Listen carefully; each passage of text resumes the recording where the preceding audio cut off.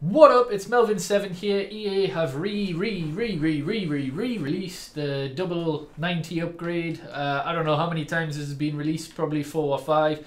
But yeah, we're gonna do this and hopefully, get rewarded. Well, to be honest, I'm not really bothered. I don't think anyone is. We're just waiting for FIFA 21 now.